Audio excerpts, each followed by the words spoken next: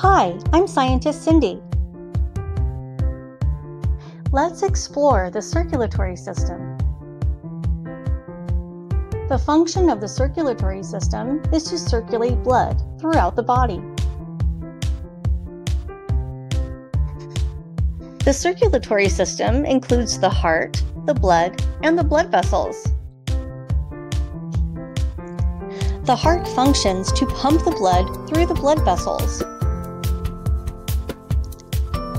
The heart does this by creating a pressure gradient that forces the blood to travel through the body. The blood has four components: red blood cells, white blood cells, platelets, and plasma. The red blood cells carry oxygen to the cells of the body. The red blood cells also will carry away carbon dioxide from the cells.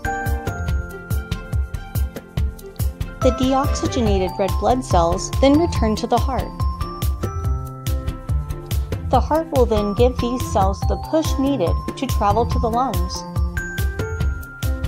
The red blood cells then travel to the lungs, where they release their carbon dioxide and receive oxygen. The oxygenated red blood cells then return to the heart to get another push before making their way around the body. The blood also contains white blood cells that fight infection and keeps us healthy.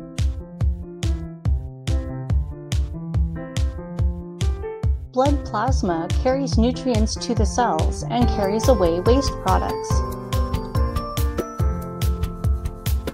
The platelets in the blood are clotting factors that act to stop the bleeding from wounds. The function of the blood vessels is to provide the network of passageways that allows the blood to travel throughout the body. There are two major types of blood vessels: arteries and veins. Arteries carry blood away from the heart, and veins carry blood toward the heart. The blood circulates around two loops: the pulmonary circuit and the systemic circuit. The pulmonary circuit brings the blood from the heart to the lungs and back to the heart. The systemic circuit brings blood from the heart to the rest of the body and back to the heart.